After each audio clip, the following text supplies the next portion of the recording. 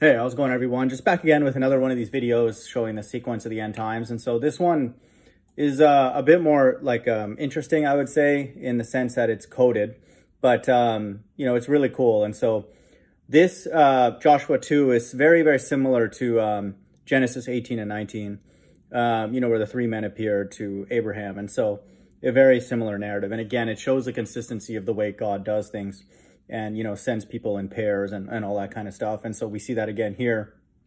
And so a lot of the verses, in the ones that I do like this, it talks about Babylon, and then we know directly that's America, or Egypt, and that's America. And here it's a little bit coded because it talks about a woman named Rahab, who is a prostitute. And so Mystery Babylon is also described as a prostitute. And so this is where it's cool. Like, it's actually, symbolic, and the sequence still very much holds and fits, and it's incredible. And so in this case, we're talking about Rahab, who has a house and is hiding these two spies. But in the end times, that's going to be America. And so the sequence still fits, and it's amazing. And so Joshua 2 reads, the title is Rahab Hides the Spies. And so for people to know, just to quickly summarize the sequence of the end times, it's the elect taken away. Two men are brought here, Moses and Elijah in America for 1,260 days. And then after they're taken away, America is destroyed. And then God returns with the angels and his elect in the Middle East. And then after that, it's the kingdom of heaven. And so this sort of starts with the two men, like already here in America. And like they're, that kind of symbolism, and then everything follows afterwards. And so there is a notion and a mention here of deliverance unto death. But this, again, is sort of focused in on these two men, which in the end times represents the two witnesses. So Rahab hides the spies, Joshua 2. And Joshua the son of Nun sent two men secretly from Shittim as spies, saying, "Go view the land, especially Jericho." And they went and came into the house of a prostitute whose name was Rahab, and lodged there. So now think of this as the two witnesses, Moses and Elijah, in America. But again, in this analogy, this is Rahab's home, and America is described as a prostitute and a whore and all that kind of stuff. So again, this is exactly the same language and narrative. And it was told to the king of Jericho, "Behold, men of Israel have come here tonight to search out the land." Then the king of Jericho sent to Rahab, saying, "Bring out the men who have come to you, who entered your house, for they have come to search out all the land."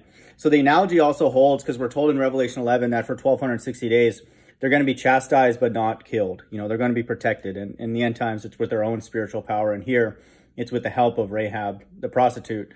And so, just know that. And so these government officials coming to try and seek them out is the same thing that's going to happen in the end times. They won't be successful until the very end of it.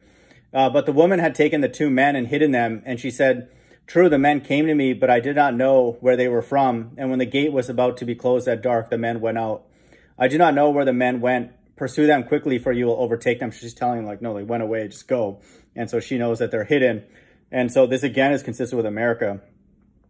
This prostitute is lying. Here it's to benefit the two Israelites, but it's just like a house of lies. And so she's telling a lie here.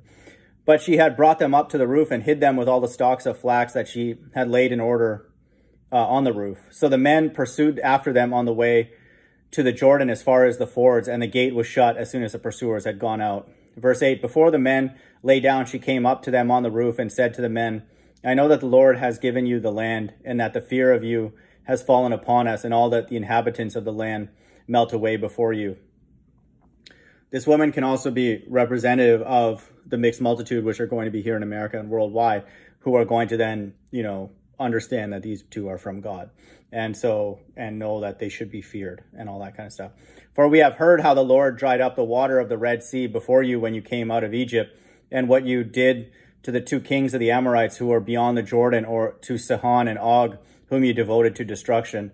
And as soon as we heard it, our hearts melted, and there was no spirit left in any man because of you. For the Lord your God, he is God in the heavens above and on the earth beneath." And so this is the God of the Israelites. "Now then, please swear to me by the Lord that as I have dealt kindly with you, you will also deal kindly with my father's house, and give me a sure sign that you will save alive my father and mother, my brothers and sisters, and all who belong to them, and deliver our lives from death." And the men said to her, "Our life for yours, even to death. If you do not tell this business of ours, then when the Lord gives us the land, we'll deal kindly and faithfully with you." So again, this is symbolic of people, who are not maybe Israelites, but they're part of the mixed multitude, you know, and then understand and want to worship the God of the Bible, that they're going to be in the kingdom, you know, and then serving the elect.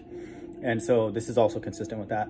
Verse 15, then she let them down by a rope through the window, for her house was built into the city wall, so that she lived in the wall. And she said to them, go into the hills, or the pursuers will encounter you, and hide there 3 days until the pursuers have returned. Then afterward you may go your way. The men said to her, we will be guiltless with respect to this oath of yours that you have made us swear. Behold, when we come into the land, you shall tie this scarlet cord in the window through which you let us down, and you shall gather into your house your father and mother, your brothers, and all your father's household. Then if anyone goes out of the doors of your house into the street, his blood shall be on his own head. And so they're saying they're going to return the favor. And we shall be guiltless. But if a hand is laid upon anyone who is with you in the house, his blood shall be on our head. But if you tell this business of ours, then we shall be guiltless with respect to your oath and you have made us swear. And she said, according to your word, so be it. Then she sent them away, and they departed, and she tied the scarlet cord in the window. And so even prostitutes know to respect, you know, the Israelites. And so we'll see, you know, in the times that we live in, if that's the case. But there's always hope. Verse 22, they departed and went into the hills and remained there 3 days until the pursuers returned. And the pursuers searched all along the way and found nothing. And so this 3 days is reflective of, in the last days, it'll be 1,260 days. And so when they're killed, you know, and return back to the spirit world. Then the two men returned. They came down from the hills and passed over and came to Joshua. So now they're recombining with God's elect, and Joshua would be one of them, the son of Nun. And they told him and all that happened to them. And they said to Joshua, truly the Lord has given all the land into our hands. And so this is now symbolically Christ returning with his elect. Like it says here, and also all the inhabitants of the land melt away because of us. And so this is symbolic of Christ returning with his elect and his angels to destroy everybody, you know, with heat, you know. And so that's also not a coincidence. That's in verse 24, talking about the elect. You know, 24 is 2:4, 44. And so I'll read that again. And they said to Joshua, these are the two spies, truly the Lord has given all the land into our hands. And so this is now the translation of the kingdom, where Christ is returning to just destroy everybody with the mark of the beast.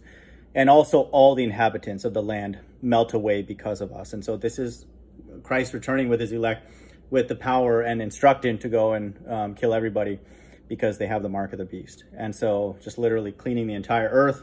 And so this is, again, amazing that Joshua 2, even though it's not like an end times thing, it has the same DNA, you know, of God. And then so after that destruction, where the elect are returning to melt away everybody in the land, we would expect to see some reference later of the kingdom. And so not a surprise that we do in Joshua 3:12. Now therefore take 12 men from the tribes of Israel, from each tribe a man.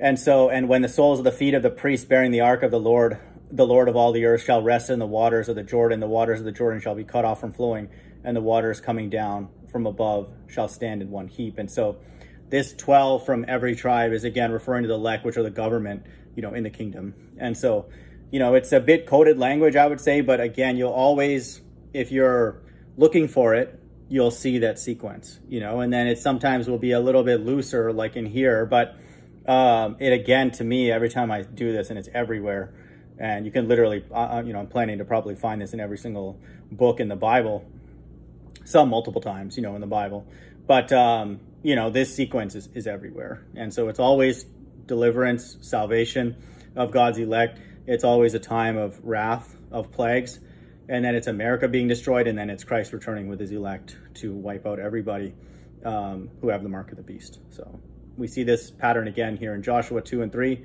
and you know, again, gives me more and more comfort that that's the way it's going to go. Hope everyone's doing well. Bye.